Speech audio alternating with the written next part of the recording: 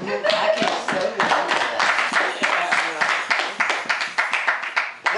There's this tattoo I want to get if I ever get rid of this fear of making decisions. It's this little girl, maybe 7 years old or so. She's holding on to an aged dandelion by its neck. Her eyes are closed, but open to a whole other world. She shoots a wish toward it, with every muscle in the body that she doesn't know the name of yet. The seeds they're propelled across my back and transform into the shooting stars they always dreamed they'd be.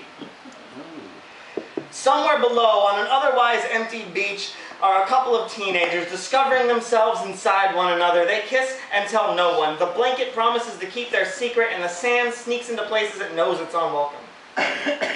They are drunk on the passion of the moment. She is lost in the stars. She wants to gently scoop those lights from the sky and seal them in a mason jar so she can watch them do their cosmic dance around each other and remind herself of how small it feels to be under them and how amazing it felt to be everything and nothing at the same time. She holds her breath, closing her eyes, sending up a wish in the music of young lust.